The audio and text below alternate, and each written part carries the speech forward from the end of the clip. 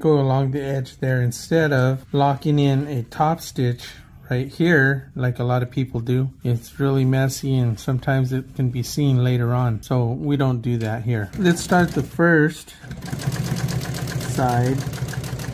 Usually I go 1, 2. I turn it by hand. Okay, so I still have the needle in. Put the needle down, pivot, and sew down the edge. Okay, so this is what we ended up with. Okay, we started here, sewed one side, went around, came up the other side, and then crossed over this way. So what this does is it also locks in these two pieces together right here. And if you can see, they don't pull apart. Same thing with this end here. Doesn't pull apart. What do you think about that? Ever see that before? Maybe this is one of your techniques that you're already using. But if not, hopefully you learned something new.